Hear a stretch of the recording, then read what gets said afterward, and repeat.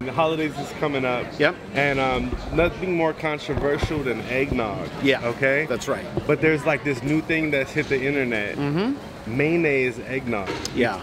I gotta know. It's wrong.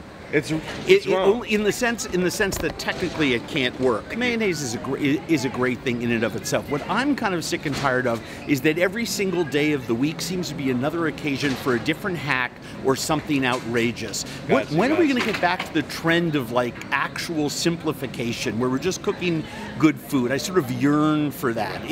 Look, I'm very pro TikTok. Yeah. Other people have named it the TikTokification. Say that three times fast. Of food, because everyone is trying to get everyone's attention, and it's like, you know, what's next? Salmon fudge ice cream? I'm not here for that. I'm not here for it either, man. How much are we spending on Christmas dinner? A fortune. It could be expensive, especially if you're trying to do it big. Yep.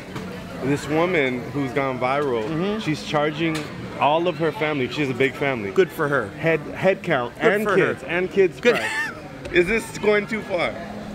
Well, I think she's making a great point. I mean, first of all, there's a couple things at play here. I've always told people for 20 years, you know, outsource stuff to your family. Make Uncle Murray bring the hors d'oeuvres, make Aunt Eileen bake the rolls, make so-and-so bring the wine, right? Yeah. So that it's not up to one person to shop, stress, cook, set up. Oh my God, I don't have enough plates. I mean, it really can be overwhelming for people. Yeah. So I'm real big on the outsourcing.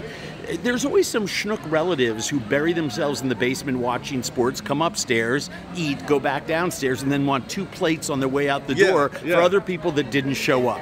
So I feel this person's pain. Yeah. And I think there is something. I mean, look, we're making reservations now by credit card where you're committed. You don't show up, you pay. It's still, Maybe something like that for the holidays is where this is headed, especially with relatives that you don't like.